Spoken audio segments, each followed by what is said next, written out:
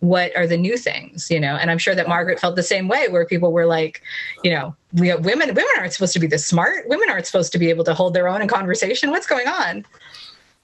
And, it's so funny because can you imagine what she would have done in this world of the internet to disperse her ideas in all the many ways, whether it's on a website or a blog, or whether she would have been, part of a podcast, as you said earlier.